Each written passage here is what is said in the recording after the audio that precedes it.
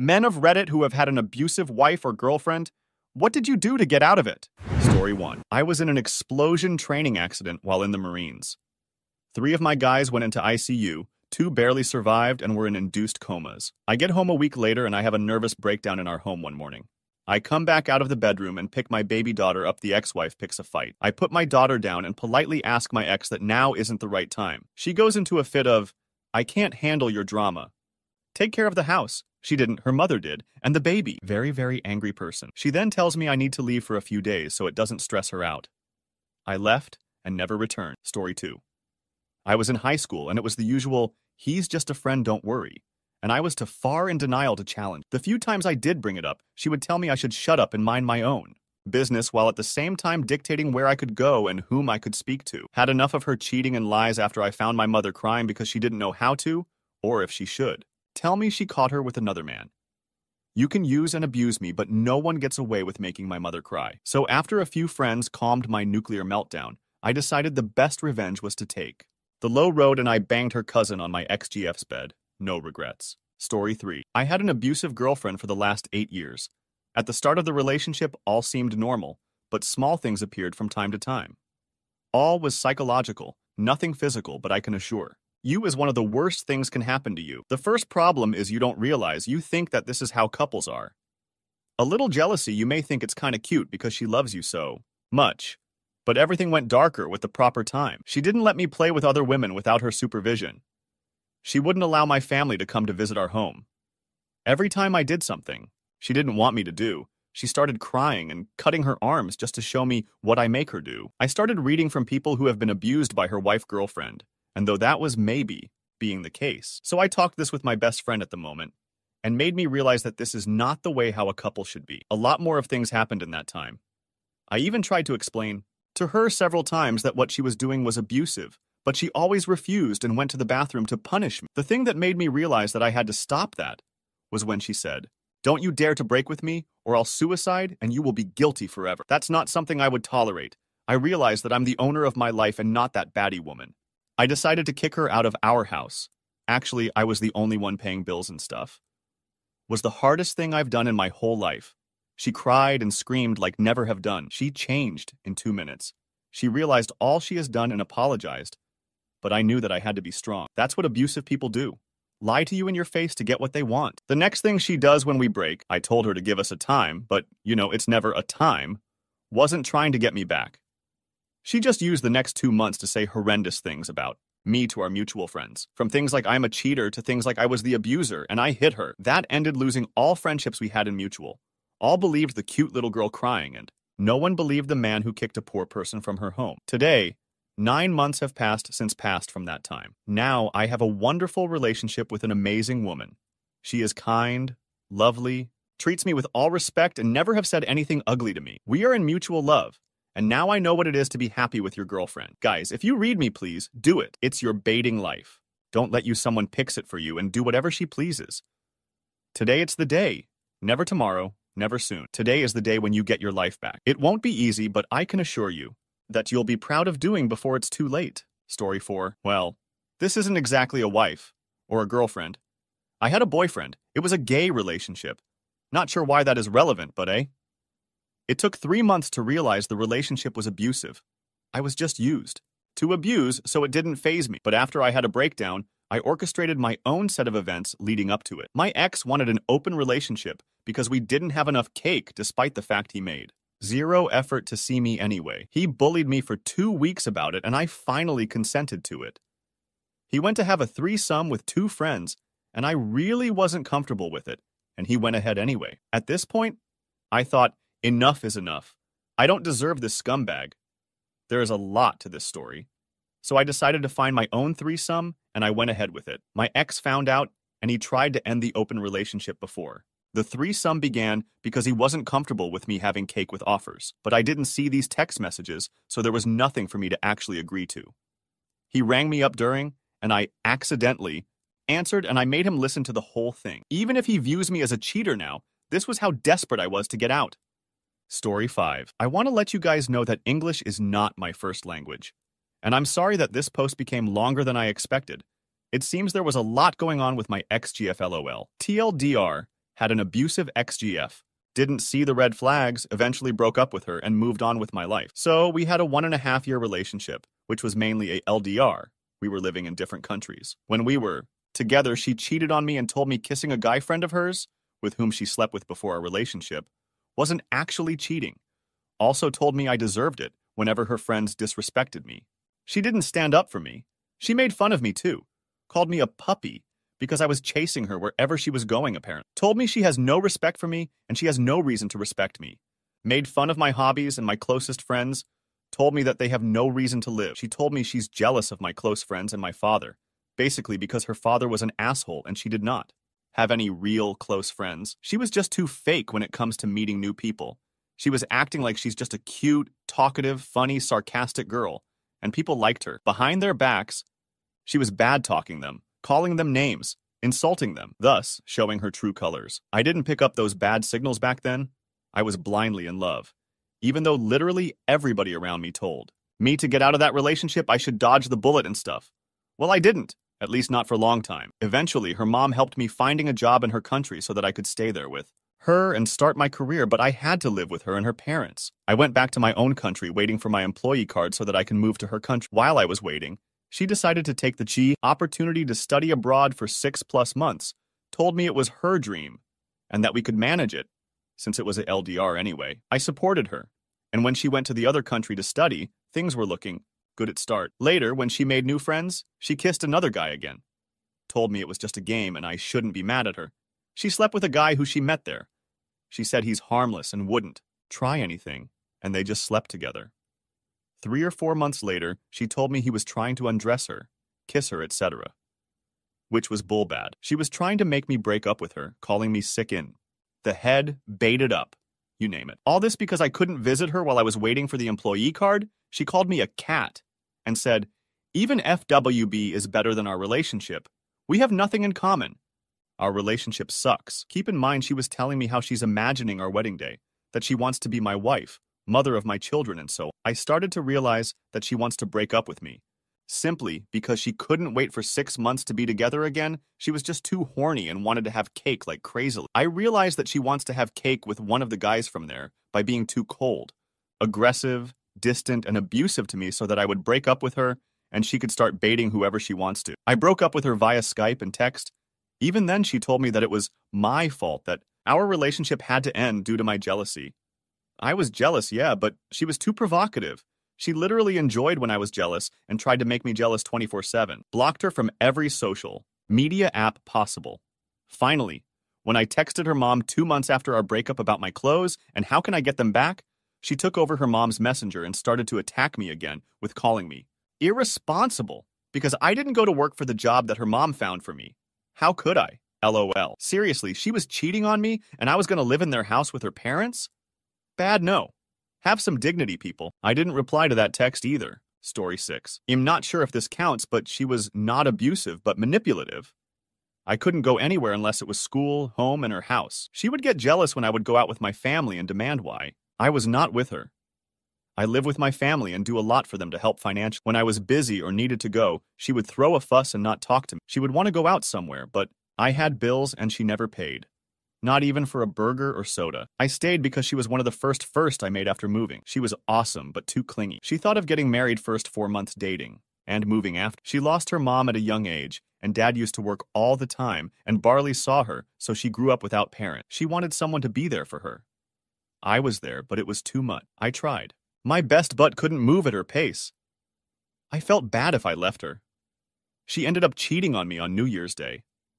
She changed her number and never contacted me after 5 months, I think. I was sad when I found out, but way more happier since I did not need to deal with her. The cake was great and she was hot, but never again will I do that. Story 7. She was emotionally abusive.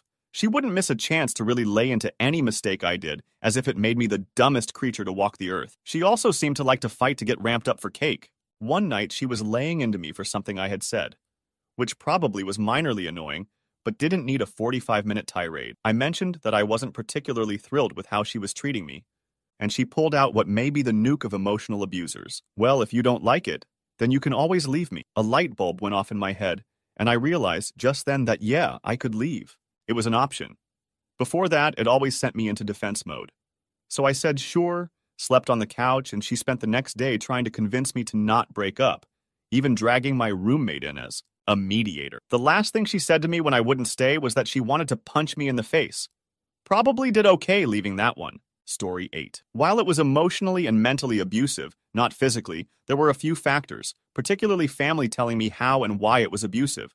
But in the end, it was just that I finally realized it myself when, after telling a friend that they were being manipulated and abused, even by someone they called a friend who was saying they would kill themselves if my friend didn't do something for them, and then my boyfriend did the same to me that very day, I realized not only was I not in love with him, but that I wasn't going to deal with the abuse any longer. For his sake, since he has abandonment issues, I tried remaining a friend and just ended the dating relationship.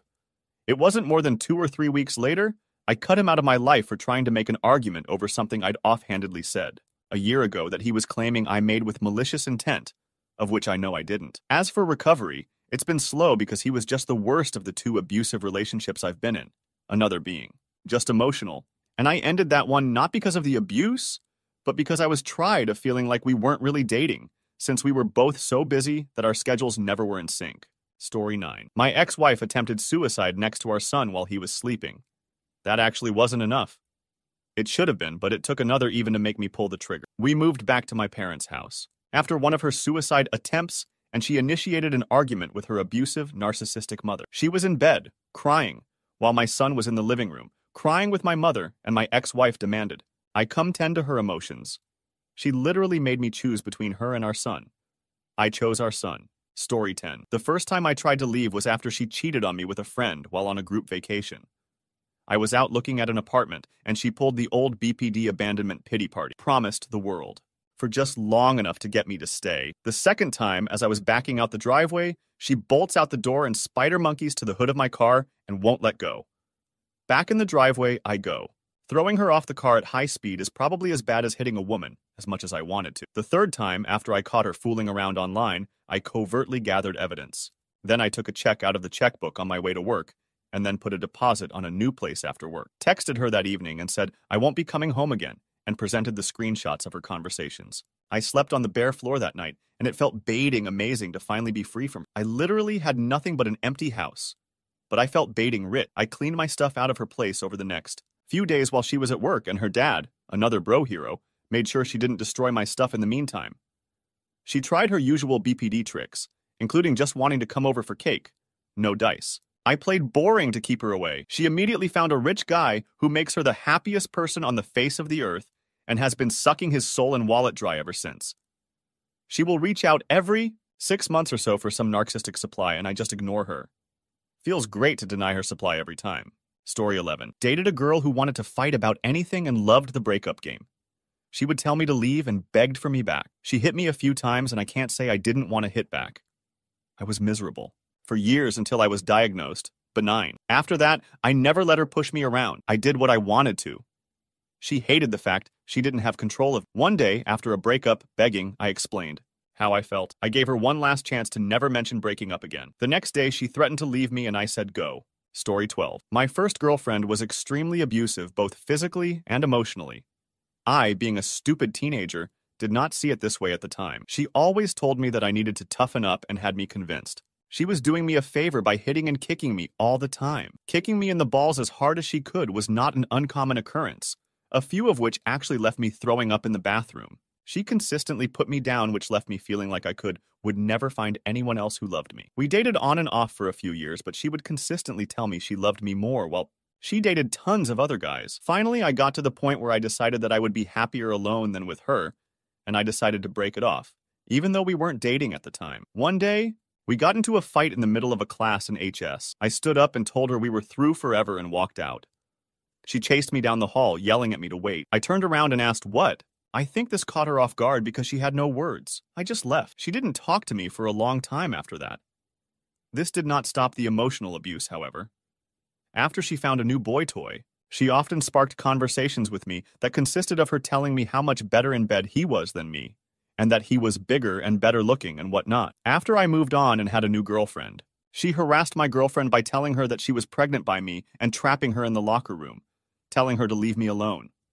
She actually got me alone one time while she was pregnant, about 13. Months after the last time we had cake, and told me that her unborn child was mine.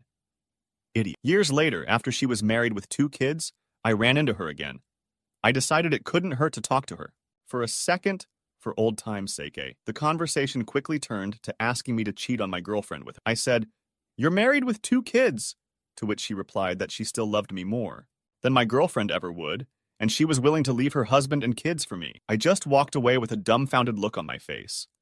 We never talked again. Story 13. She was sweetness and light in public, but hated my friends, jealous of every female in my life, including my family, threatened suicide, etc. It was much harder to see how bad it was at the time when the only people she left in my circle were the ones sold on her act. When I eventually learned things shouldn't be like this, by bouncing the details off an internet stranger who had no qualms telling me how baited up it was, I started looking for an excuse to get out. It didn't take long for her to give me one, having gotten complacent in her abusive games, thinking I'd forgive her like usual, and wasn't playing for keeps all of a sudden. She went from manipulating to backpedaling to full assault in a matter of minutes. I tanked it. I had to. After that, I did everything I could to expedite her exit from my life, found her a place, helped her move out, changed the locks, and took a solo holiday to get away from it all. Story 14. Man, I haven't really talked a whole lot about this, but here goes, I guess. I was about 18, and my buddy had just met his now wife. She had a coworker who was single and looking and introduced us. This chick was a goddamned bombshell. Absolutely gorgeous redhead. Turned heads wherever she went. But she was an egotistical narcissist. Over time, she learned my own mental struggles and used them against me in order to victimize herself whenever I said or did something she suddenly decided she didn't like. I'd tell her things in confidence, and she'd make fun of me until I cried, and then she'd console me. Or make fun of me until I snapped and got angry and used that to victimize herself. I'm the big bad angry boyfriend. I got her a job where I worked, making great money. With the double income, we got an apartment together. But there were stipulations. I couldn't live there. Just pay for it. Her cheating adopted mother got to live there to elope with her new boyfriend and adopted son. Yeah, the mother was equally as bad as she was. Eventually, she managed to get into the pants of one of our managers and manipulated him to fire me. She's his problem now. For 7 months, I sat in my room without talking to anyone. My dad or brother would occasionally check on me to make sure I hadn't killed myself. After months of letting myself hurt and feel all of my emotions on my own terms, I moved in with my mom in California. I needed a change. Needed to run away. Lived there for about 2 years baiting everything I saw to try and forget. At the ass end of a long string of women who never had a chance, and copious amounts of alcohol, I finally remembered some advice the father of a high school ex once gave. You can't make anyone else happy until you can make yourself happy. How can you expect anyone else to love you when you don't even like yourself? That kind of answered the question. I've been asking myself, why does this never work? What's wrong with me? So I went to my mom and asked for help. Saw a therapist for a while. It helped me gain confidence again. I began to like myself and not be afraid to be alone. I quit looking for love and decided it better to let love find me. Eventually it did, and I'm happy now. Still struggle with depression, but I'm doing good. Looked the girl up about a year ago for closure. Seems she moved to Georgia and had a kid. Poor guy. Story 15. I spent years assuming that I had something wrong with me until one day I saw a couple at the grocery store. They were 70-something years old, but the wife had to use the cart to walk. Every time she would stop, the husband would ask if she was all right. She told him to stop worrying about her. As I walked through the store, it occurred to me that it was an act. He couldn't help but to ask, and she couldn't help but to act irritated about it. This was in stark contrast to my relationship, where I hoped that either her or I would die on our way to from work. I realized that it was an unhealthy way of doing things, and that I needed out. I went into work Monday and I stopped my direct deposit since we only had one bank account. Thankfully, I worked for a mom-and-pop operation at the time, and spoke to my boss about what I was planning. In the next week, he got me a job 150 miles away and a place to stay until I got enough for a deposit and rent. Then that week, I planned. That Friday, my boss handed me my paycheck in cash, hugged me, and wished me the best. I got in my truck and parked it a few blocks away from home and walked to our house. I got my dog and my pistol, and then told her that I was taking the dog for a walk while I waited for the mechanics to finish changing the oil in my truck. I'd been talking about needing it for a month. Then I simply dropped my phone in a parking lot garbage can, got in my truck, and drove. The divorce proceedings were hell, but she'd already spent most of my savings and ruined my credit score, so she really couldn't open new cards. The other joint cards were canceled about an hour after I got where I was going, so she couldn't do anything with them. The best feeling in the world was, a moment after the judge signed the divorce paperwork. I went right from his office to the police department and filed for a protection order. Story 16. A lot of posts remind me of a relationship that I never truthfully considered as abusive, just unhealthy. The reason for this is because A, it never got physical, but most importantly, B, the abuse went both ways. We abused each other emotionally and mentally, pretty much constantly. On my end, I was very manipulative and controlling. Constantly jealous, I always wanted her to be doing what I wanted, and would manipulate her to do so. I would make her feel like, and convince myself, that she was wronging me by not doing X or going and doing Y. I made myself a victim when she wasn't ever really doing anything terrible. This was mostly due to my insecurities about myself and the relationship. She used to go a different way. A term someone else here used, yo-yoing. She would go after me, reel me in, get me to want nothing but her, then act cold as if she couldn't care less if we were together. If not that, then she'd take a small issue and blow it up. Like if I asked her to do something, it would turn into a huge argument where she would flat out refuse. Then I'd feel like my options were either to drop it or to break up with her. Then she would flip it and start acting like she was going to break up with me. It would get to the point where an issue that started with her doing something wrong would end with me begging her not to leave me and promising I would be better. When I look back on it, it scares me as to how toxic we were to each other. It's like we fed off of each other's unaidableness. Story 17. Over the almost 4 years that we dated since high school and going into university, I would say 10% of the time we spent together generated some good memories. I loved her with all of my heart, but it just wasn't going both ways, and she started to drift apart from me. I can't spend my whole life trying to chase something that won't work, even though, when we did work well together, she was the best thing in my world. I was really close with all of her family, so in the end, I guess I met some cool people. But it also sucks because if I ever see them, I likely see her as well.